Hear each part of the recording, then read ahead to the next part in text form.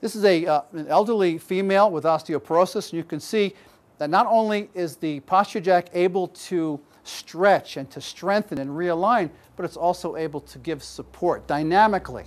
So here's a woman who could put a brace on and have the effect of some support in her body with a corset or a back support, but when she takes it off, she's worse off for having used it.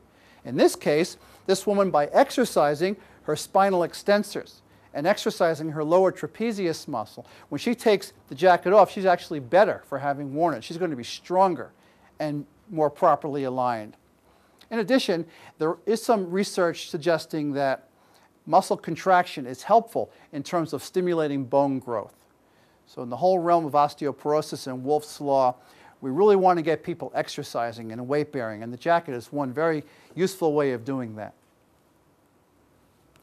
So the question for you in our audience is, do you need a lift in your own practice? Whether you're a physician, a physiotherapist, physical therapist, as we call in the States, a chiropractor, a massage therapist, an Alexander teacher, a Feldenkrais practitioner. As you work with patients and as you feel your own stiffness and tightness set in, and you feel your own aches and pains by the end of the day, wouldn't it be nice on your lunch hour, at a break, to put the jacket on and give yourself a little adjustment to stretch and to strengthen and realign and to become just more mobile periodically through the day, so that by the end of the day you're not stiff and tired and developing that tension headache that you take home with you after a day in the office. And how about your patients who come in, and sometimes it's very frustrating with chronic pain. They're taking medicine and they're going from one medicine to another, be it an anti-inflammatory or a muscle relaxant or an analgesic. Wouldn't it be nice to give our patients non-medicinal interventions that help them naturally to achieve balance and relief and comfort in their own bodies?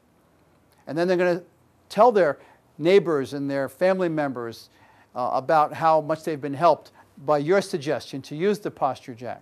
So do you need a lift? Do your patients need a lift? Think about the options available to you with posture correction therapy. Think about some of the concepts that we've discussed here with regard to balance and efficiency, and to become more vertical and more neutral and more comfortable, and the way you're going to look and feel, and your patients are going to look and feel, and the lift, the boost that's going to give to their mental state when people say, boy, you look good, you look more youthful, and how it's going to help them with everyday activities at work, at home, in terms of getting through the day with less pain and with less fatigue. It's going to make you feel better. It's going to make your patients feel better. So thank you again for your time. I appreciate it.